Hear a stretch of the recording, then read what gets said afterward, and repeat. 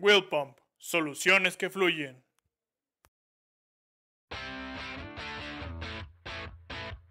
This video is to show you how to prime a Pulsatron pump. To ready your pump for operation, you will first have to prime it.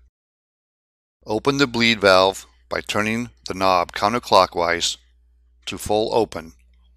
This will allow any air or liquid in the pump to be diverted back to the chemical tank, which allows the pump to prime more easily. To start the pump, plug it into the standard outlet, and if your unit is equipped with a hand-off auto switch, place that into the hand position to manually run the pump.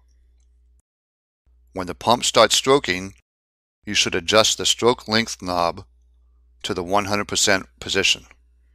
Any adjustment to the stroke length should only be made when the pump is running. Also be sure that your stroke frequency knob is set to 100%. These settings will ensure the quickest priming for your pump. When a clear stream of liquid can be seen in the bypass tubing, you should turn the bypass valve knob clockwise until fully seated.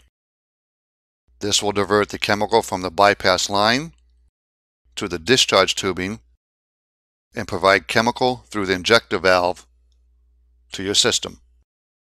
Your Pulsatron pump is now primed and ready for service.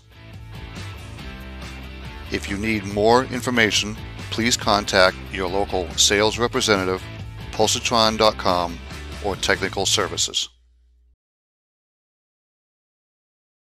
Wheel Pump, soluciones que fluyen.